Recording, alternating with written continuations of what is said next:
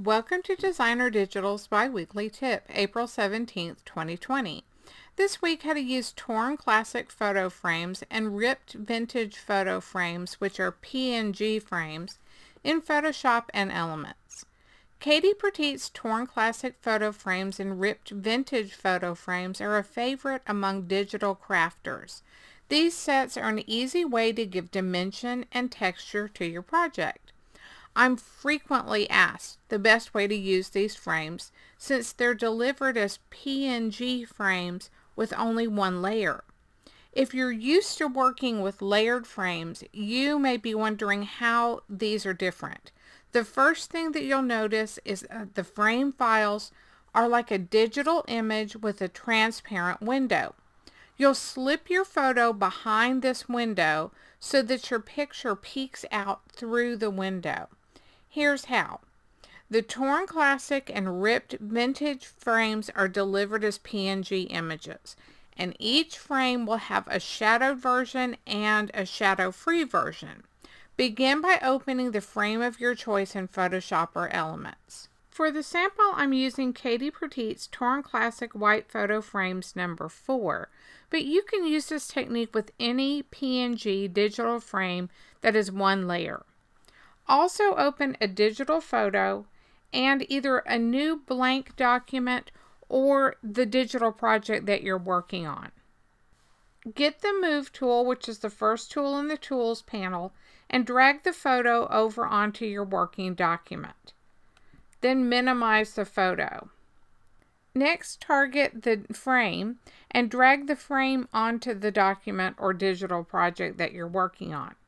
It should come in right above the photo. So at the top should be your frame layer, then the photo layer, and then your background or your working document. I'm going to go ahead and minimize the frame at this point.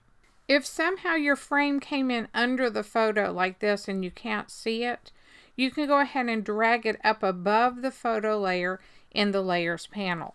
Move the frame into position over the photo here in the editing window, and then click the photo layer to select it. Press Ctrl-T on a Mac system, that's Command-T on the keyboard. This activates the corner handles, and you can use these corner handles to resize your photo. If you drag toward the center of the photo, you can make the photo smaller, and if you drag outward from the photo, it makes the photo larger. Tick the check mark to confirm the change. It'll either be at the top of the editing window or it will be right below the photo if you're using Elements. Now you'll need to remove the sections of the photo that are sticking out from behind the frame.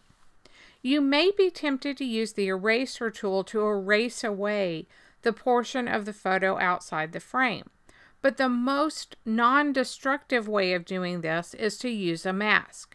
It's very simple, and unlike erasing, it can be easily altered later if you decide that you want to tweak the way the photo is positioned inside the frame.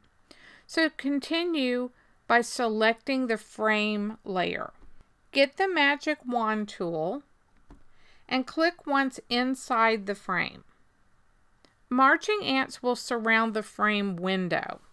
Slightly expand this selection by choosing Select, Modify, Expand. And here you'll be able to type in a selection. For the sample, about 7 pixels works, but you can use more or less depending on the photo that you're using and the frame that you're using. But type in a number here and click OK.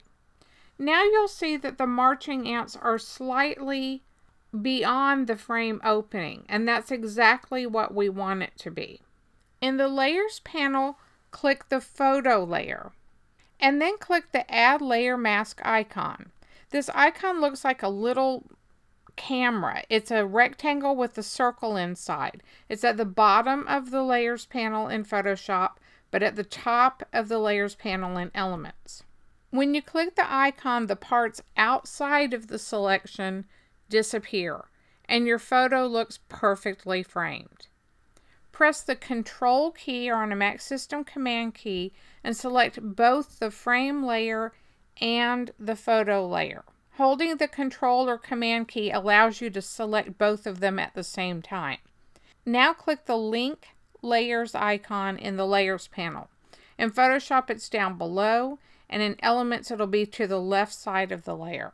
It looks like a little link in a chain, and it links together the frame and the photo so that you can get the Move tool and move them around on your page and they move together. If sometime later you decide you don't like the way the photo is framed, just drag the Layer Mask icon down to the trash bin in Photoshop and Elements and press Delete. That gets rid of the mask that you made. And now your entire photo is visible again. Unlink the layers, and then you can create a new mask to hide the portions that stick out from behind the frame. So I could reposition or resize the photo, and then get the magic wand tool, target the frame and click inside, expand the selection, and then click the photo layer again and click the layer mask. Using these simple steps, you can use any of the PNG type frame sets to place realistic looking frames around your photos. Thanks so much for watching this week's video, and be sure to check back in 2 weeks for another Designer Digitals tip.